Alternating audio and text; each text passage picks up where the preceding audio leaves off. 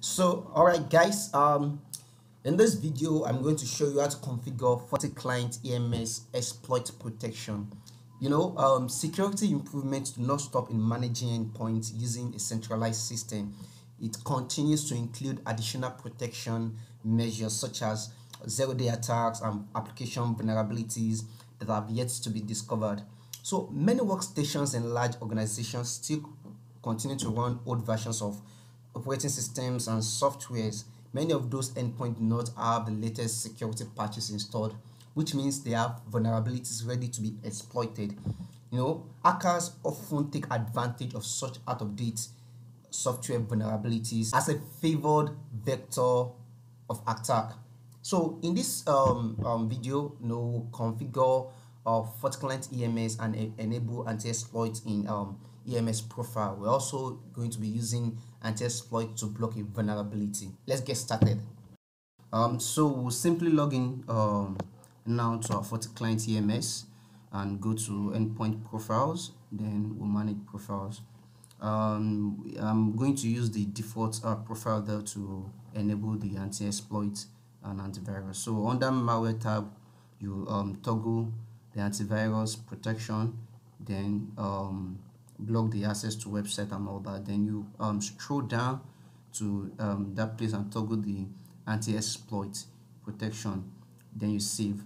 The application that we are trying to protect here is the Adobe Acrobat Reader. As you can see, it was selected in the application protection. So you can also select other applications that you feel you need to protect within your environment.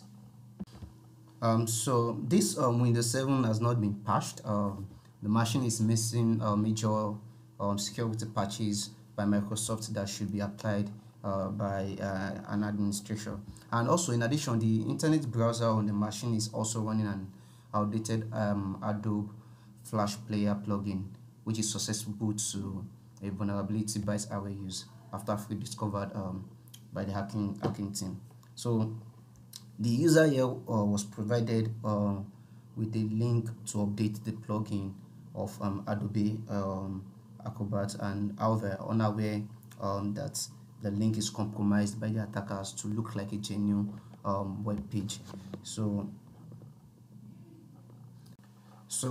when the user tries to install the update, after clicking it, the malware that is attempting to exploit this vulnerability of a plugin does several checks before doing its exploit. So as a result, there is a delay before it executes. It takes up to like 30 to 60 seconds. So before the plugins runs, it is detected by FortiCLient and determine the ways to terminate the exploit.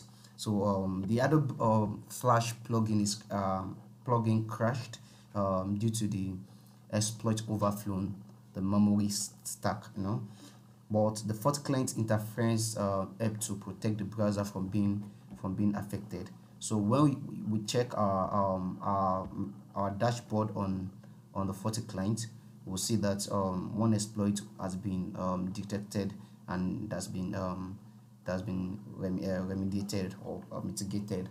You understand?